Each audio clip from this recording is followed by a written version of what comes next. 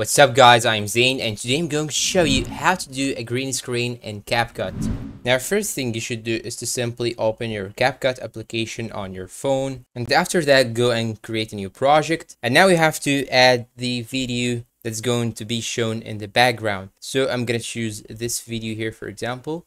Then I'm going to click on add, and now here as you can see I have my video that I'm going to put in the background. Now I can click here, then click on effects.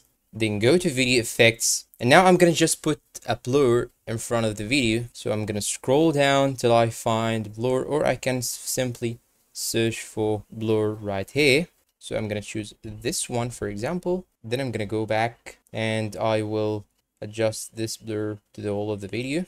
As you can see, I can also decrease the blur a little bit. Can adjust it as you can see. Then I'm gonna click on this icon, and now you have to add your green screen video. So I'm gonna go back, now click on overlay, and after that I'm gonna click on add overlay, and now I'm going to add the green screen video that I want. Then click on add again, and here as you can see you will have the green screen video. You can adjust it as you want. I'm gonna adjust it like this for example. Then I'm gonna put it right here. Now after importing the video, scroll in this toolbar right here till you find remove background or cut out. So click on it, then click on Chroma key, and here as you can see I'll have to move my Chroma key till I reach this green color right here. And now you can simply increase or decrease the intensity. So I'm gonna increase the intensity a little bit till I find it suitable for my video. And you can also increase the shadow just in case you want to do that.